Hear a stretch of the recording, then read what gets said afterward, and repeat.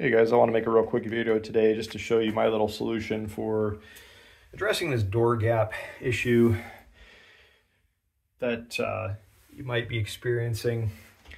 I looked online, there's all sorts of products. None of them I was really nuts about. I think most of them are kind of junk that do this in a different manner. A lot of them have this like adhesive strip here that will tack to this portion of the door, and then just kind of hangs over a little foam roll, or you see the ones that kind of slide underneath the hole of the door. It looks kind of weird in my opinion, but this is just an alternative thing you can do to try to address this problem. If you've got a gap like mine, this is probably not going to work if the door has to go over some sort of lip or something, but my door area just sits flush, or it's, you know, just the seal is just going to sit flush and ride along like a flat portion of door here, so it shouldn't get resistance from anything, like even that little jam under there.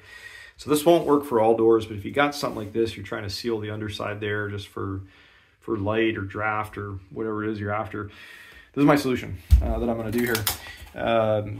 This is just a piece of foam that I got from the hardware store. This is foam that's usually used for like insulating AC pipes and different sorts of things, but you could probably use any sort of foam wherever you can get it at, something that just fits the gap that you're working with here. But all I've done, or all I'm going to do, is I've taken a measure of the door. I've cut the piece of foam exactly as I needed it from the big piece there.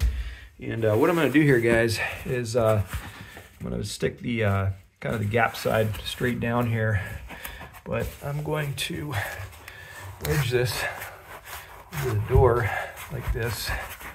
And just get it in place. And as you can see, if you do a good job and cut this just right, you get a pretty nice little lie for you right here. So just kind of line it up as you want it.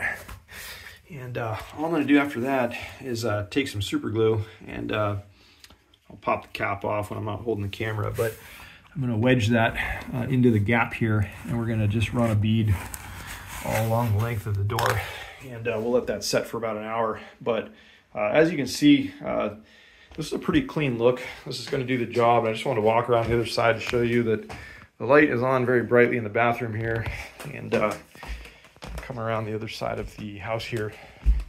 This does a really good job of sealing out any light. You can't really see anything coming through there, so this is going to do a good job.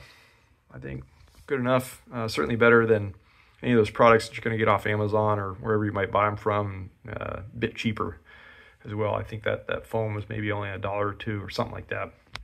So just an idea. Give this a try. I hope this works out for you.